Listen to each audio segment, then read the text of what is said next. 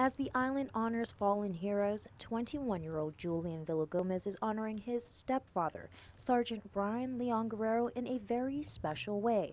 As we reported, Villagomez last week swore into the National Guard, but his reason for doing so is heartwarming. I felt like it was my time to serve my country and give my devoted work to help keep this island safe and help protect my family and my loved ones around me.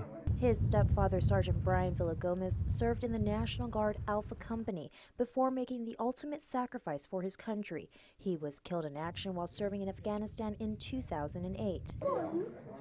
It feels overwhelming, but bearable.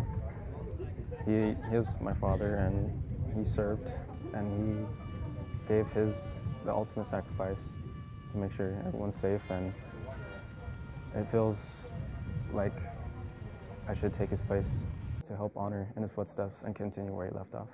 But Villagomez not only joined the National Guard, he requested to be in the same unit as his stepfather.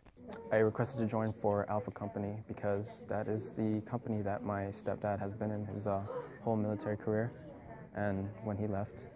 So it felt like it was right, and I felt I would say lucky and honorable. And like his stepfather, Villagomez says he will start from the bottom in infantry and work his way up. I can just imagine a smile on his face. I just hope that he's smiling above me in heaven right now.